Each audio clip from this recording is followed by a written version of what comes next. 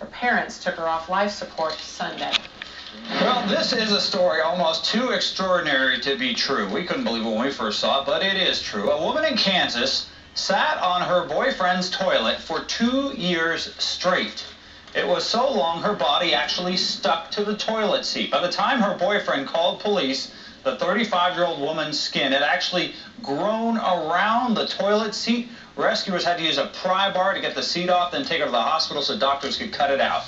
The boyfriend says he brought his girlfriend food and water and asked her every day to come out of the bathroom. Her reply would be, maybe tomorrow. I don't know how long she was in the bathroom. She has a fear of coming out. Most of her fear from coming out is her relatives. She don't want to see them. She's afraid if she comes out, she will see them. Sheriff's deputies say her boyfriend called police last month to report there was something wrong with his girlfriend. He never explained why it took him 2 years to call to get help. Her divorce